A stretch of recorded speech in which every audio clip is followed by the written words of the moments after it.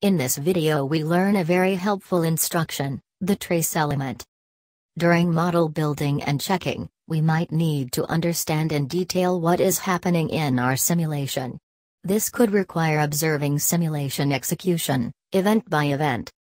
The instruction trace is used to write in the output file all the events that are created, executed, and cancelled during a simulation run.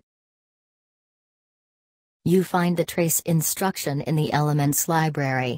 Drag and drop this element into the simulation model, and open it. Specify the interval in which the trace is active by introducing proper values for beginning time and ending time. In our case, we input 0 and 500 time units. Save the model using a new name. Check the model. And run an experiment.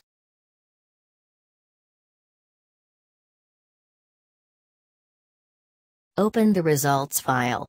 The file reports, event by event, the time at which the event is executed, the entity related to the event, the block related to the event, the system changes and the scheduling or cancellation of events.